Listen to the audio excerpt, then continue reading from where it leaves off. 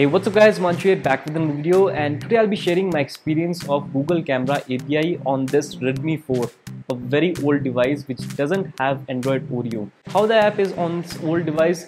Well, let me show you.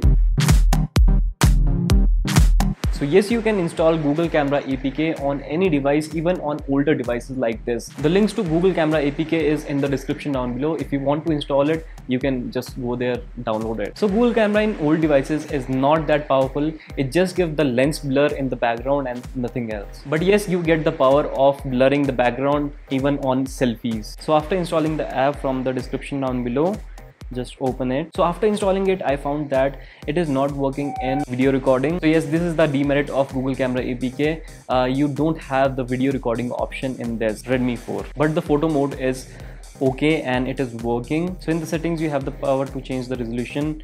Like I am selecting here 16:9, which will use 9.7 megapixels, and Full HD video, which is not working. So to use the lens blur option, you have to just go here and tap on this lens blur and click on the photo.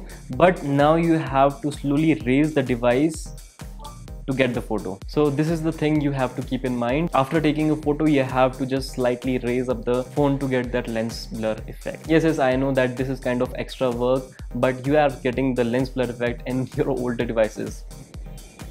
That's a good thing. But this doesn't happen in every device. If you have the Android Oreo in your device, then this will not happen. So likewise, in selfie mode, you have to click the picture and slightly raise the phone. It will take 10 to 15 seconds to process the image, and you will get that blurry effect in your background. Now this is not in any way perfect. As you can see here, that edge detection is not on point. So yes, kuch paane ke liye kuch khana padega.